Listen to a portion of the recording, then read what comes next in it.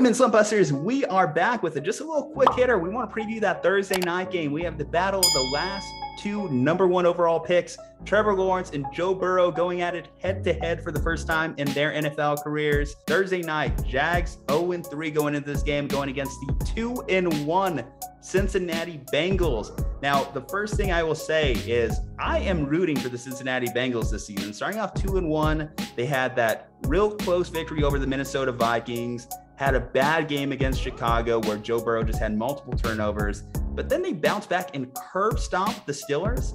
And if they win this game, if they could go 3-1, are we talking about the potential wild card team of the Cincinnati Bengals? Because after a while, it starts to become a math equation there. And at 3-1, they have as good of odds as anyone. They're going against the Jaguars. Obviously, they're going to be a favorites in this one. Currently, they are 7.5-point favorites, which is a little bit of a heavy line there between two teams that are somewhat close in terms of talent level. Kyle, how are you feeling about this game going into it? Are you at least excited? I mean, Thursday night game, I know it's between two teams who we consider mid-level, but still, you know, there is some headlines to like about this one. I mean, come on, it's the LSU Bengals against the Clemson Jaguars at this point. This is going to be a great matchup here where, well, I guess Urban Meyer's technically Ohio State, but still, this is going to be a fun little matchup that we got here. And one of the things that I found interesting about the Bengals so far is the curb stomping of the Steelers, like you said, was something that was unexpected, but all the things that we kind of thought would go wrong with the Bengals have kind of been the same that it was. Their offensive line is still not great. Joe Burrow still gets hit a lot. The part that makes it better is that they've invested so much in the weapons where Joe Burrow may not, sometimes can get the ball off in 2.5 seconds and still be great. Joe Mixon has had this magical career revitalization in the first 3.5 weeks of the season. Like, all of a sudden, he's second in the league in rushing yards at this point. And the Bengals can't be more happy about that, I would say. I don't know if it'll keep up, but boy, you got to be happy about how that's gone so far. And the Bengals have like 3 pass rushers now with Sam Hubbard, who I've kind of joked about before, and Trey Hendrickson, both having, I think, 2 sacks already this year between the two of them, which is a big victory for the Cincinnati Bengals. I know they had 4 as a team against the Steelers, which is, the Steelers, Big Ben doesn't get hit all that much, even though the offensive line isn't as great this year for Pittsburgh. So if you're the Bengals, are they going to make the playoffs? No.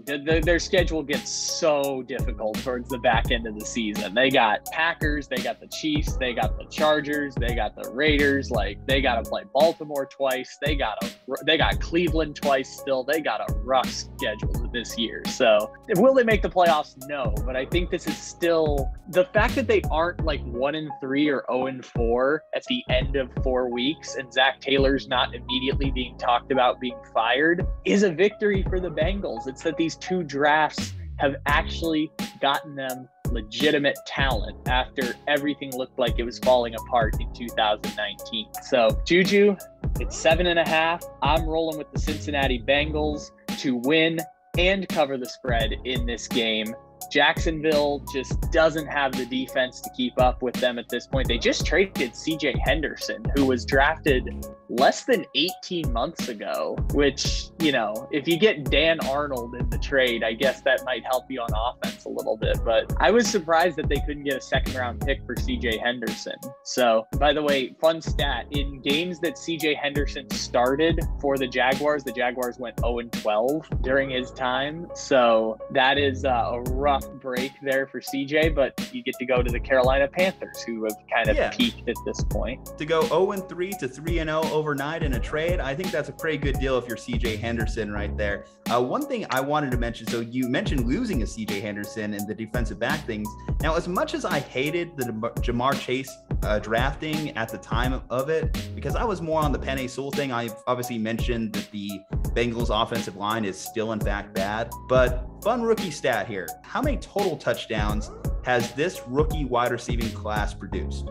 I know there's 4 from Chase. I know that only because Jamar Chase is my wide receiver 2 in fantasy now. So that's a nice little victory. Waddle might have 1 if he has any at all. Bateman hasn't played yet. There was another wide receiver. Devonta Smith has 1, the first one against the Falcons. Who else is in that rookie class? I'll go 8. That's my guess. You were close, but you did bid over, so I'm sorry, you're disqualified. The price is wrong in this case. 7, and obviously you mentioned it earlier, Jamar Chase has 4 of those.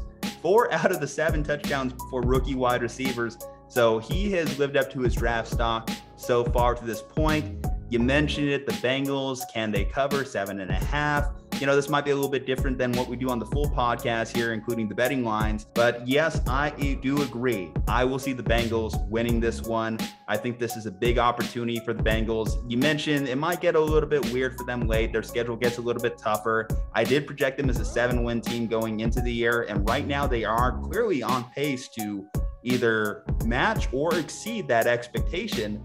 So good on the Bengals, good on Zach Taylor, because obviously this is a make or break year. Whether he gets to see those draft picks truly get to live out their NFL careers, that remains to be seen. But in this particular matchup on Thursday Night Football, the Cincinnati Bengals from Juju Talk Sports and Kyle Ledbetter, we foresee them taking the W. All right, Slumpbusters, go ahead and check us out on all our social media platforms. Leave a like on this video, comment below your thoughts on the Thursday night game, subscribe to this channel as we push towards 2,000 subscribers, and check out our partner, cavemancoffeeco.com, because you're not a chump. You're going to use promo code SLUMP and save yourself 15% off your next purchase of delicious cold brew coffee. Stay safe, happy, and healthy. We'll see you next time.